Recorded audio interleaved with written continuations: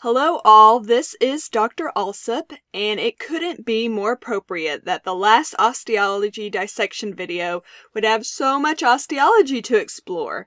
It has been such an important component throughout this course, and it is certainly the case in the Pterygopalatine Fossa and Palate session, so let's get started. Alright, we're going to start with this lateral view of the cranium and look first anteriorly at the zygomatic bone, which you can see right around this region. And right on the anterior surface of the zygomatic is the zygomaticofacial foramen, which I am circling around there. And so you can see it's a very small foramen, and it is where the zygomaticofacial neurovasculature will traverse, so very well named. And one other thing that you can see here is this inferior projection, which I'm outlining. And this is the pterygoid hamulus. This is a projection of the medial pterygoid plate, which what you're seeing right here is the lateral pterygoid. I hope you can kind of see how this is a bit more medially oriented than this lateral pterygoid plate. The tendon of that tensor veli palatini is going to be located running along the hamulus, and the hamulus also serves as a superior attachment of the pterygomandibular raphe. Alright, looking at a more anterior view and focusing on structures of the maxilla, this portion of bone that is in nearest proximity to the zygomatic bone is the zygomatic process. So it has to be on the maxillary bone here, but it's the part that is closest to the zygomatic. You can see the suture right here. So this would be the zygomatic process. And it is going to be posterolateral to this next structure, which is the infraorbital foramen. Fairly nice and large and obvious. And hopefully we're becoming familiar that this is how the infraorbital neurovasculature will traverse the region. And kind of inferior to the infraorbital foramen, but above the alveolar processes, is going to be the canine fossa, which is this depression right in this area. Don't confuse with the incisive fossa, which is more anteriorly placed. Okay, so moving into a posterolateral view. This is one of my favorite views. You can see a lot of cool things in this region. So this is the maxilla right here, and I know that we know that because there's teeth here. So we're looking at the posterior portions of the maxilla, and they're going to be two-ish, sometimes more, sometimes less alveolar foramina.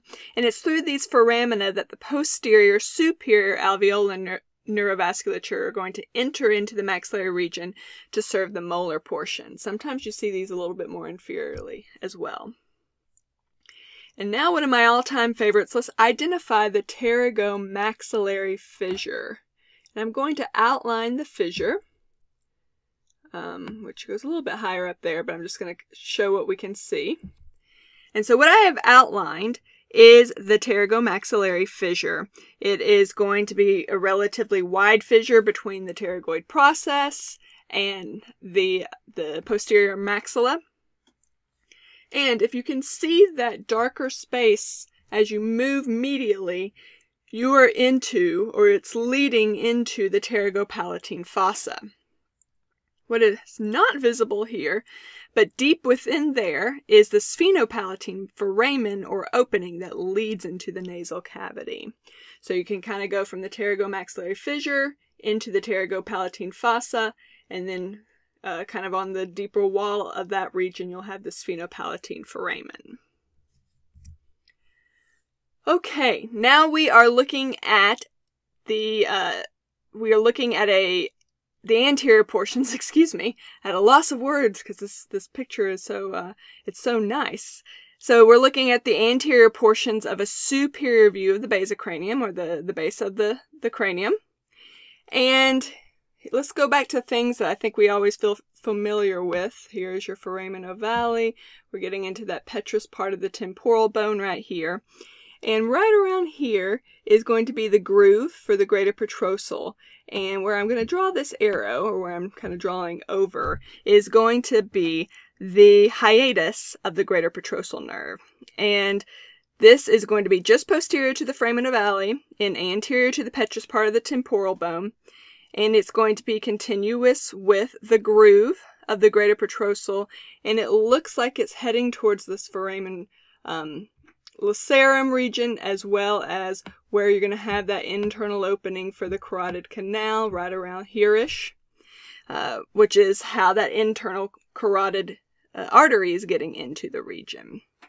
So that hiatus is a very small region, but that is kind of where it is getting into how it's going to get to where it's heading for, which is going to be the pterygoid canal, and we'll talk about that in a bit more detail in a subsequent slide. All right, we are looking at an inferior view with a focus on the hard palate region, and when discussing the hard palate, since it has the word palate in it, it seems logical to think that the palatine bones would make up the majority of the hard palate, but it's actually the maxillary bones that form the majority anterior part right here. And in its most anterior portion, between and kind of posterior to your central incisors, will be the incisive foramen.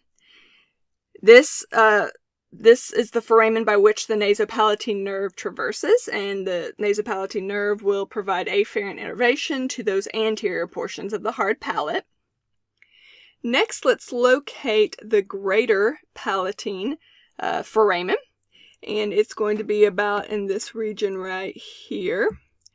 And usually it is going to be kind of medial to the second molar. You can see on this particular donor, this individual, that it's actually a bit more posterior and closer to the third, so that's a variation there.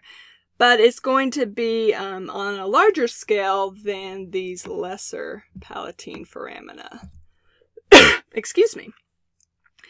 And so the lesser palatine foramina are going to be posterior, they're going to be smaller, and they are typically paired, or there could be even more than two foramina associated with the lesser palatine. And this is where the lesser palatine neurovasculature will traverse.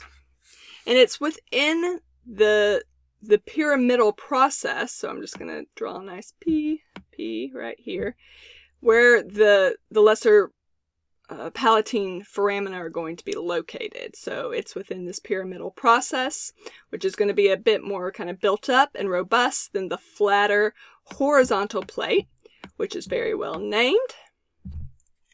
And it's exactly what it sounds like. These are these flat areas of bone that lie horizontally and where the right and the left palatine bones meet up.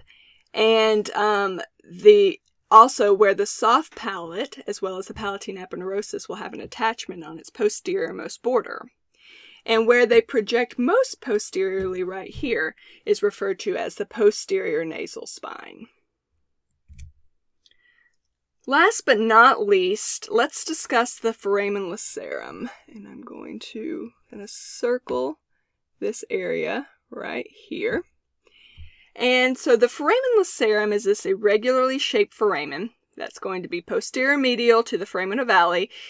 Important to note, in life, this foramen is completely closed by a cartilage plate with a very few small openings. And the greater petrosal nerve will go through this region to join with the deep petrosal nerve, which are going to be formed by postganglionic sympathetics, to form the nerve of the pterygoid canal. And so that pterygoid canal is going to be in this region right in here. And it's a very small area, so as long as you understand the concept of where that is, and that it's leading into the pterygoid canal, that is where you're going to have the nerve of the pterygoid canal meeting with the pterygopalatine ganglion in the Pterygopalatine Fossa. So it is in this small little area right here that you're going to have that pterygoid canal. So foramen lacerum right here, and you can see on this side it looks different than it did on the other side, and that's all to do with however the cartilage kind of formed around the bone in that region. Alright, so that does it for the osteology for this course. Congratulations on your excellent explorations here. Thank you for your time and attention. And as always, please reach out if you have any questions.